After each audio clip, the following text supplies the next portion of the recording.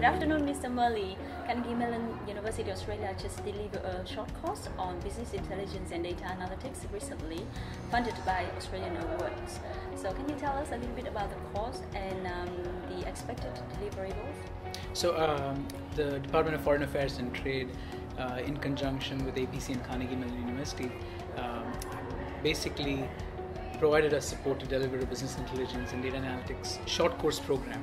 The aim of the program was to bring in scholars from different Philippine government agencies and to essentially give them core skills in analytics and how it fits into the larger picture of the agency needs in terms of business and strategy, and bringing the Philippines into the future.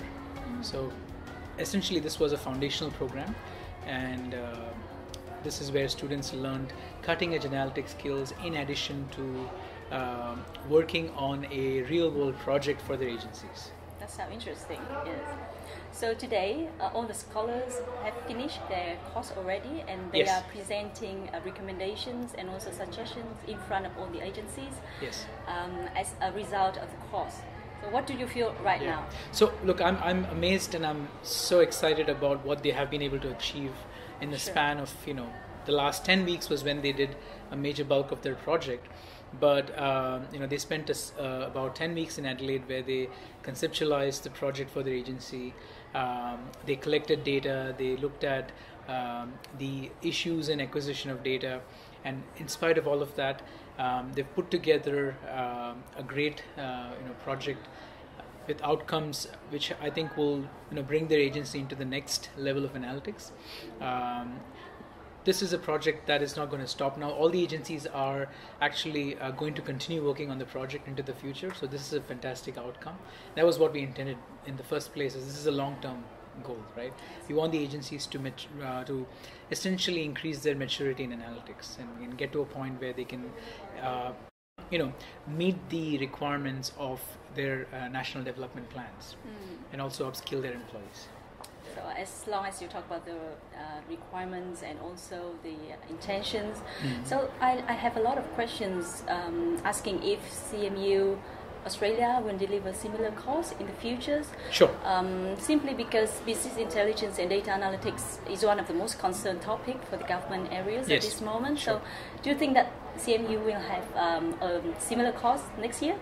Yeah, look, I'm really enthusiastic that we will be offering courses in business intelligence and analytics, particularly based on the reactions that I've got from senior dignitaries who attended our presentations and looked at the work that these graduates and these scholars have done. I certainly think that they're all on board and they're all excited.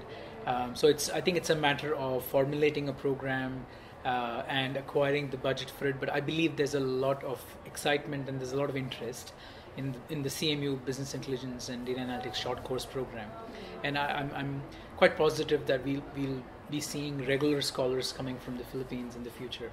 Yes, I believe that a lot of government officials are looking forward to have this course. Yes, exactly right. And I've had a lot of them speaking to me after my lecture and after actually having looked at what these students have achieved. Every person that I've spoken to is really enthusiastic about sending their own employees and bringing their own agencies to upskill. That is great. Yes. Yeah. So just the last question. What would you recommend to those who are keen on using and applying data analytics in their management jobs? Sure. In public sectors and perhaps in private sector as well? Certainly will do. So analytics it has to be seen from a holistic perspective, right? You've got to look at it from what the business needs, what is the overall strategy for the organization, and also what are your current technical capabilities, right? So the first step in increasing your maturity level in analytics is to actually understand where you come from.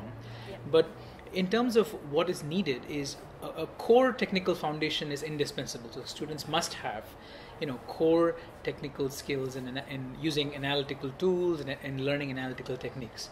But in addition to that, they need to have a strong understanding of the business for which they are applying their analytical skills, right?